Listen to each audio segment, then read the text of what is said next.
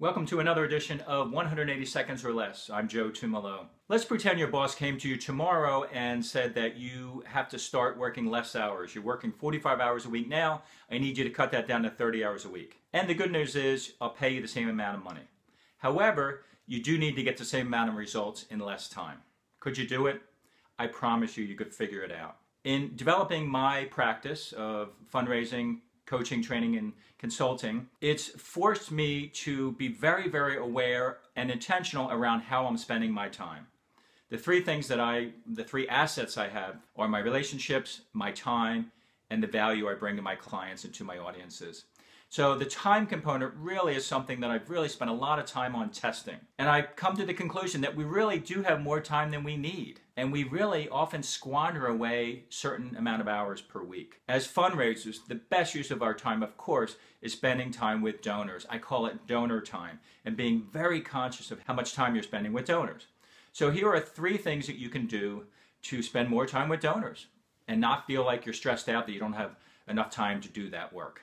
Number 1 is start by measuring how much time are you spending with donors every day, every week. Very simple exercise. Take a legal pad on the left-hand side, starting at the top, whatever time you start your day. Let's say it's 8 o'clock. So start with 8 o'clock, 8:30, 9 o'clock, 9:30, 30-minute increments down the left-hand column. And then every day, put it at your desk or in your car if you're out on visits, and just keep track of what you do. And then at the end of the week, look at how much time did you actually spend with the donor. In the sales world, we used to say that the average salesperson spent about 25% of their time with a prospect or a client. The other time they spent doing just busy stuff.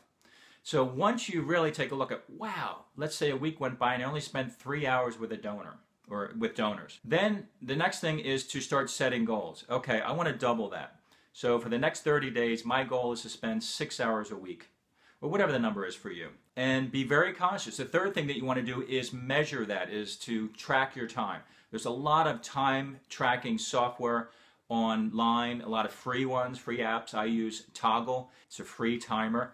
And every time I sit down to do work for a client, I start the timer. And then when I'm done that work for that client, I stop it. And then at the end of the week, at the end of the month, I look at how much time did I actually spend doing billable hours. It's pretty revealing. But I promise you, if you be very intentional about how you're spending your time, set goals to spend more time with donors and measure that, and then every month see if you can spend a little more time.